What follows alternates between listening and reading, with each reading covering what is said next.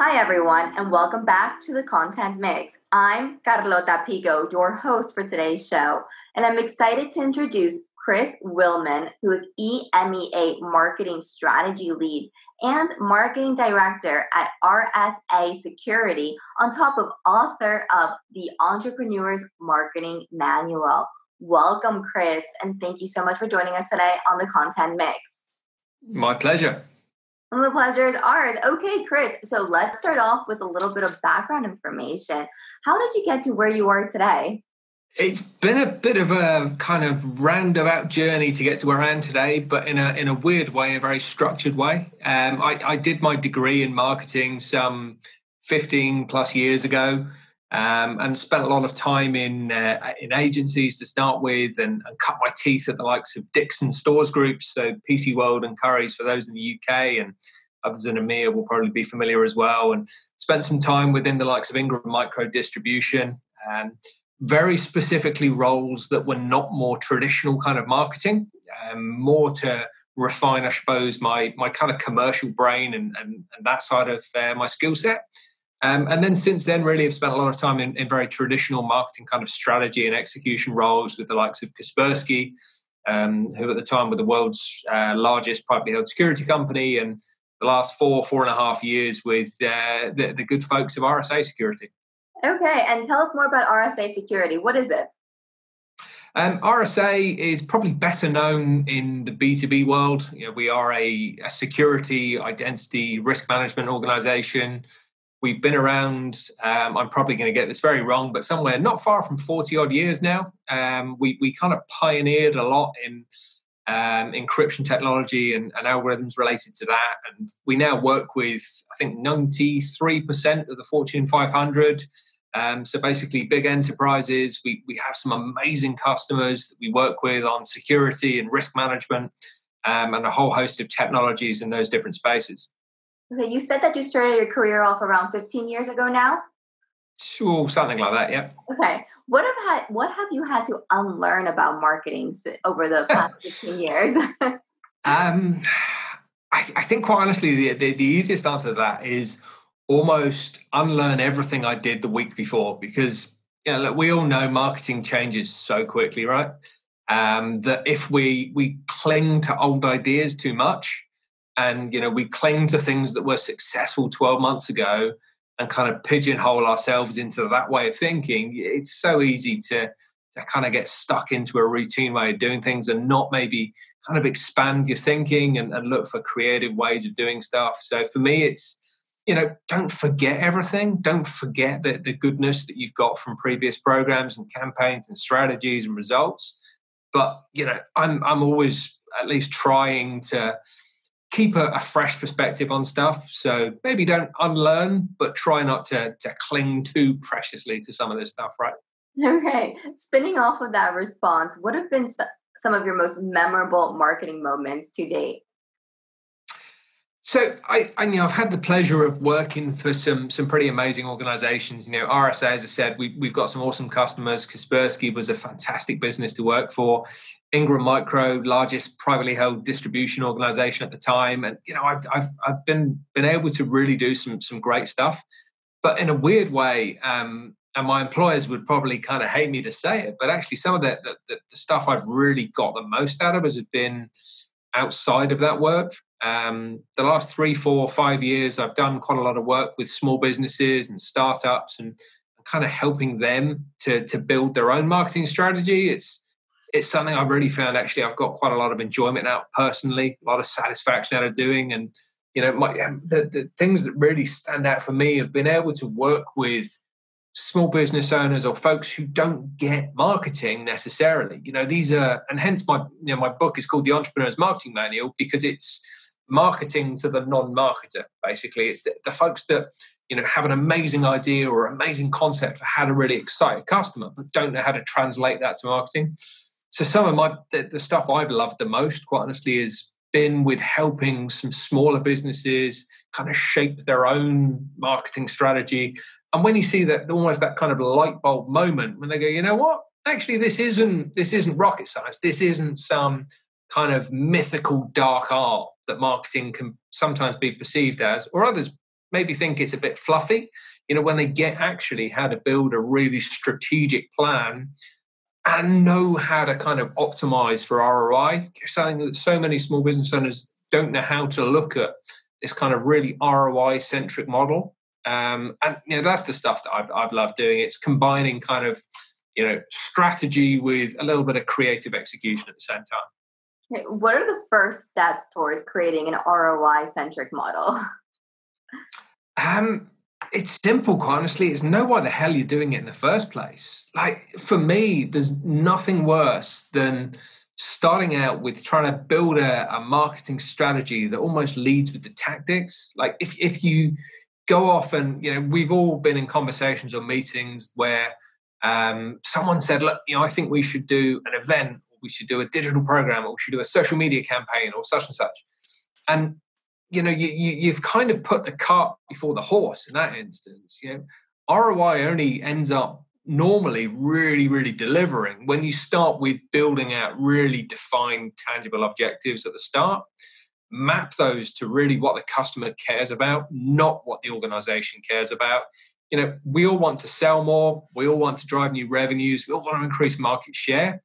But the customer doesn't care about that. You have to start with those clearly defined objectives, map them to the customer's real values, and actually measure everything along the way and test. We've all got better, I think, at A/B testing stuff and actually being a little more strategic in that stuff. But it comes down to constant tweaking and optimization and tracking and everything along the way. Okay, what about any tools? Do you use any tools to track the performance of your content, of your marketing activities? So, we currently use Pardot. We've used Marketo as well. We also have tools like Sales Loft as well that helps us with some of our outreach. Sixth Sense as well has given us some really powerful intelligence. I'll be completely honest. I am a bit of a geek when it comes to Microsoft Excel, and fundamentally the manipulation of data for me. There's not much that's more effective sometimes than actually extracting information out and using something as almost as rudimentary as Excel to actually start to see some patterns and stuff like that. Some of the tools I mentioned, honestly, amazingly powerful. I think most corporate organizations these days are embracing these kind of things, as well as other things like HubSpot and so on. But I love playing around with data as well. It's that kind of that analytical part of my brain. That sometimes it's the easiest way to immerse yourself and really start to see patterns and trends. Okay, excellent. So as a man who wears many hats, you're a marketing consultant, you're a marketing director, you're an author of a book. I read on your LinkedIn profile that you're going to be releasing a new book soon as well. Is that correct? Yep. Do you want to give us more information about that? Yeah. So my first book literally came about because I started doing this work with small businesses, helping them. I was speaking at events with like the Federation of Small Business and helping kind of coach their members on marketing. And in a long story short, that transpired into a book. I'd never thought I could write a book before and sort of saw it as a challenge. My next book is called The Marketing Mentor, or that's what it's currently called. Who knows? We'll test that before we release it and check that that's all good. That book really, quite honestly, it's a similar kind of conversation. It's making marketing engaging for the non-marketer. It's taking some of the great strategies that global kind of mega brands and really established corporates use, and kind of condensing that and almost putting it through a bit of a filter and making it into actionable strategies that a small business can learn from. And I think it's easy to get bogged down if you're a small business trying to learn more about marketing, to really get confused with all the jargon and the technologies and the honestly, people trying to sound smarter than they are. I've done it before as well. And that's really what I like talking about. That's what the next book is about. It's taking great thinking from kind of corporate rock stars, the Apples, the Nikes, the Coca-Cola, some of the organizations even I've learned from as well in my time, and distilling that into concepts and strategies that are genuinely relatable and that, a small business or a startup can utilize for themselves. Okay, excellent. You use some of the major buzzwords at the moment: relatable, easy, simple. It's like a CX dream. Absolutely. Chris, what does your day-to-day look like now? I mean, you do so many different things. Could you break down your daily activities? So quite honestly, one of the things I love most about the job I do is, I mean, I pride myself on being probably a marketing generalist. I wouldn't say my skill set lies in one area more than another. And the thing I get a kick out of so much is my role allows me to be pretty diverse in what I do. If you kind of chop me in half, one half is this analytical thinking, one half is hopefully a little more creative. And my role allows me to embrace both sides of that. It's delivering everything from kind of the overall strategy and building out the whole marketing plan for the regions I look after, and working with other teams across the business as well, to then almost kind of rolling my sleeves up and getting on with the execution of everything from digital events and programs and campaigns, and liaising with other teams in the business and social and PR, to obviously pre-COVID things like physical events and stuff that was going on there, and really trying to embrace, particularly recently, a very ABM-driven mindset. ABM has, I think, kind of become the de facto for most B2B businesses.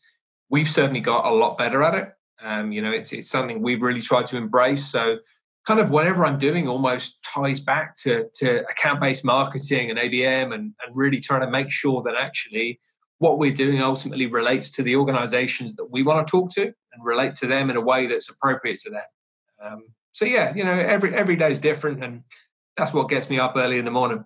Okay. Well, you mentioned the scary word, COVID-19. It's a word that I think everybody hates. What major questions have you asked yourself about marketing during the global pandemic? So I think we all had to pivot incredibly quickly. Back in January, February, our financial year at RSA starts in February. So we were kind of just starting to get into the swing of this year and starting to execute plans. And, it's the ability to be able to pivot and change a plan very, very quickly.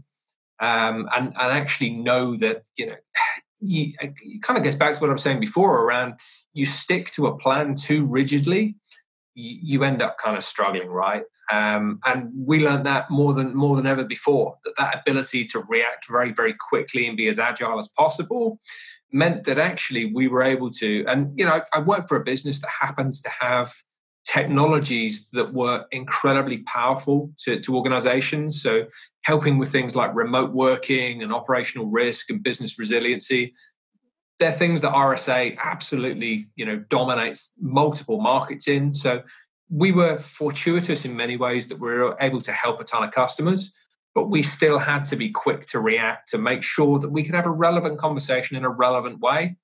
And that, quite honestly, is the biggest thing I've probably taken over the last 6 months, that, you're too slow to act, you're too rigid and set in a plan, you miss the mark, or, you lose an opportunity. Okay, so how did you make that happen? What questions did you ask yourself to make those pivots? So I think it came back to really getting what the customer cared about. We were having multiple conversations at a very strategic level. We were talking around quite complex technologies and solutions, and we covered a bunch of different markets. But ultimately, we had to really think, in this current climate, what is the true value that the customer cares about? And how do we relate that to our marketing and make that as authentic and genuine as possible? Because, it's easy to almost be an ambulance chaser and kind of go after an issue or, a challenge and do it in a way that a customer's not going to respect.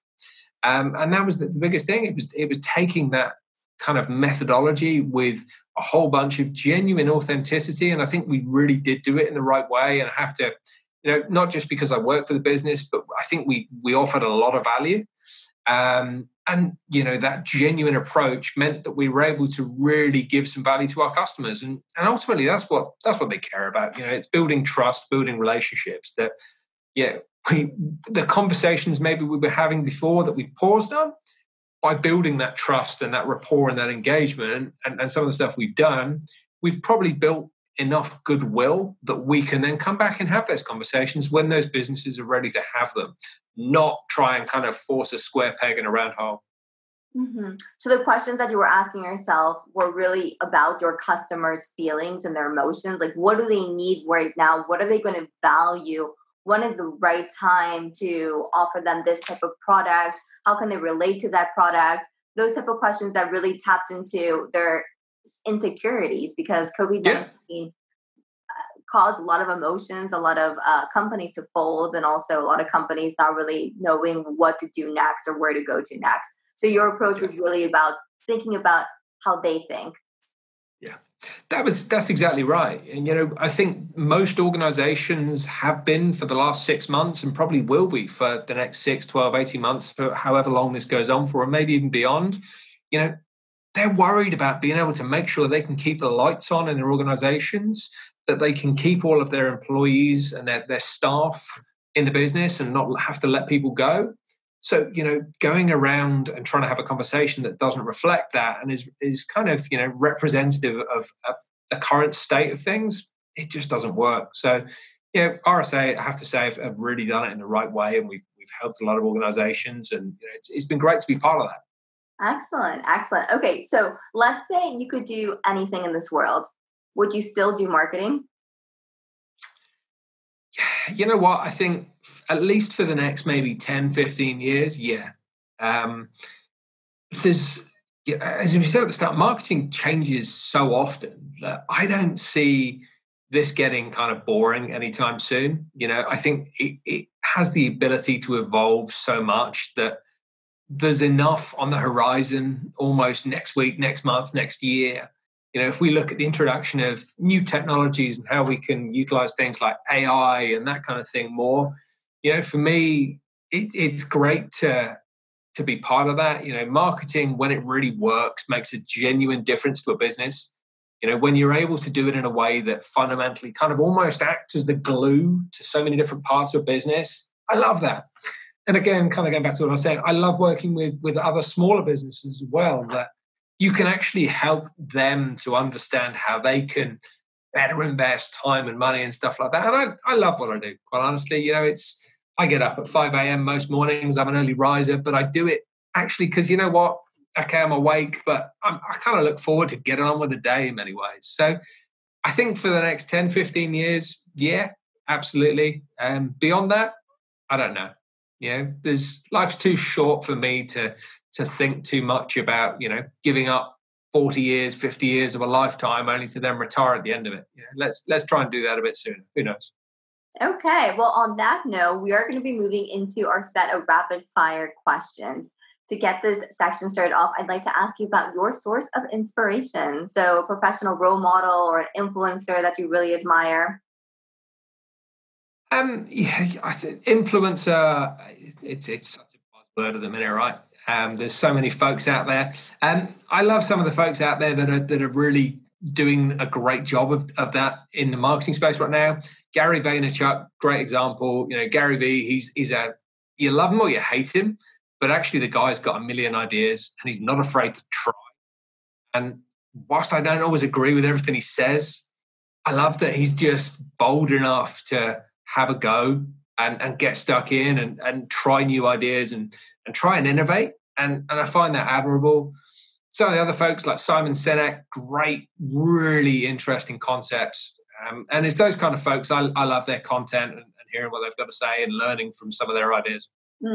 Gary actually said the other day that it's more important to interview talent according to the qualities that they can offer rather than the skills that they can offer, because skills you can train for different skills, right? You can educate yourself on different tools, which leads me to my next question, actually. What type of qualities would you look for in a new hire within a marketing role, of course?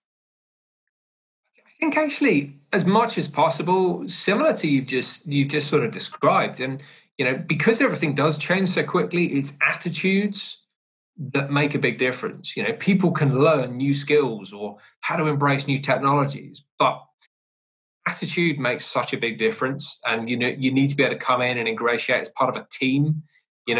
Organizations are not made up of individuals. They're made up of teams. And it's that fundamentally is the thing that stands out. So it's hard to maybe kind of nail down a personality sometimes in an interview. But if you can get that right, that's what makes the difference. People can always learn new disciplines or ways of doing things. And, that's part of having multiple different skill sets, right? But you get the attitude right, you tend to find things succeed a damn sight better. Okay, excellent. And now about the resources that you use. So what resources, so for example, publications, books, your own books, groups, communities, what are your go-to resources when it comes to being informed or getting new information about certain topics? I mean, LinkedIn, let's be honest, is a kind of de facto platform that we're all using more and more. It's become this enormous resource of constantly updated content. I love being able to almost log on every day and see people sharing new ideas and content and stuff like that. It's fantastic.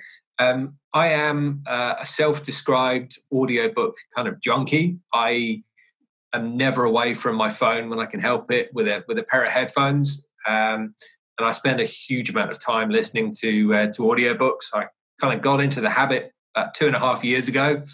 And I think when I checked my stats on listening time, it kind of made me think that maybe I should probably take the headphones off and talk to my fiance a bit more than I'm doing, clearly. Okay, and to finish this section off, I'd like to ask you about your favorite app at the moment.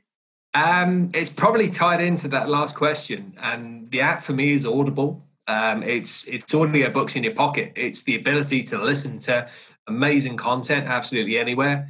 Spotify has a ton of podcasts on it, and I love that. But for me, Audible is amazing information, resources, books, thoughts, on any subject imaginable in my pocket. That, if I'm sat in the car, I've got 20 minutes of downtime to get to somewhere, audiobook straight in. So for me, favorite app, absolutely. Okay, excellent. Well, Chris, thank you so much for joining us today on the Content Mix. It was a pleasure to meet you, and I look forward to reading your book that will be coming out when? Fingers crossed in probably about 2 to 3 months now. Okay, excellent. It'll be available on Amazon as well? It will indeed, yeah. Awesome. Well, thanks again for joining us on the Content Mix. Thanks for having me. Really enjoyed the chat. Well, the pleasure has been mine. And to everybody listening in today, thank you for joining us on the Content Mix. For more perspectives on the content marketing industry in Europe, check out the Content Mix. We'll be releasing interviews just like this one every day, so keep on tuning in. Thanks again. Have a fantastic day and see you next time. Bye.